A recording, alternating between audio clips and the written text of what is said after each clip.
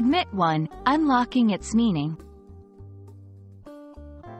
Hello, dear learners. Today, we're diving into a commonly used English phrase, admit 1. By the end of this video, you'll know exactly what it means and how to use it. When you see the phrase, admit 1, it's usually on a ticket. This phrase signifies that the ticket holder is granted entrance or permission to enter a venue or event.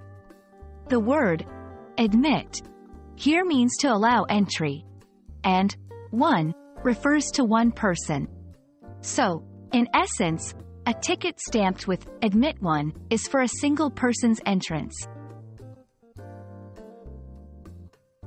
Admit 1 is commonly found on movie tickets. When you buy a ticket for yourself, it typically says, admit 1.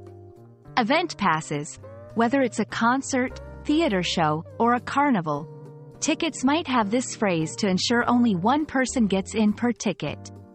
Invitations. Sometimes, event invitations might have this phrase to indicate it's only for the invited person and not for additional guests. While admit 1 is primarily found on tickets, it's sometimes used in a more figurative or playful context.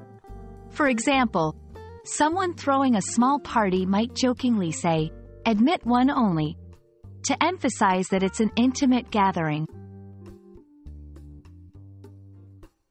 To give you a broader understanding, here are some related phrases. Admit 2.